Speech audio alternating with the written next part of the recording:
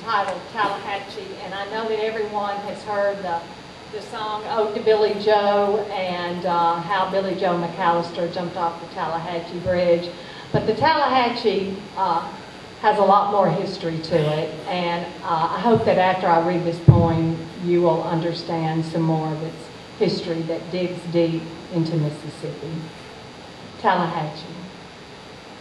From Tippa to LaFleur, 3 Mississippi voices, sisters Yallabusha, Yazoo, and you, move through the red clay, foothills, piney woods, fields of sweet clover, and cattle grazing in sultry southern heat.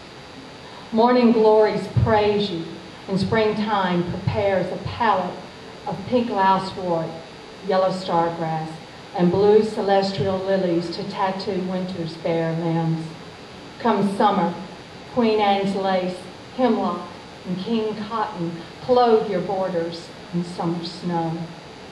Long before the white man drove his fist into your chest, you, rock of waters, quenched the thirst of Choctaws and Chickasaws, filled their bellies with brim and buffalo fish, guided their canoes up and down your winding, watery spine.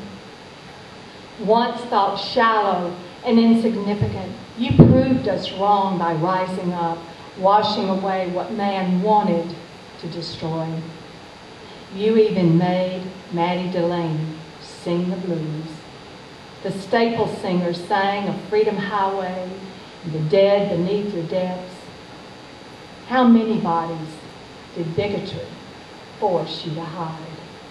How many tears did you cry for the black boy wrapped in barbed wire and a cotton gin fan hurled into your waters like a fishing line? For you, Billy Joe forsook his lover on Crybaby Bridge, and you cradled him. To this day, no one knows why. Only you, Tallahatchie, settle your stories within your bosom. You never ceased your journey through blood-stained terrain, loss or gain, mindless of pain. Run, run, you prodigal son. Seep into the rich black soil, tickle the toes of magnolias, maples, pines, and oaks. Sing your songs, recite your stories. I'll ride the current, listening for your voice. Is that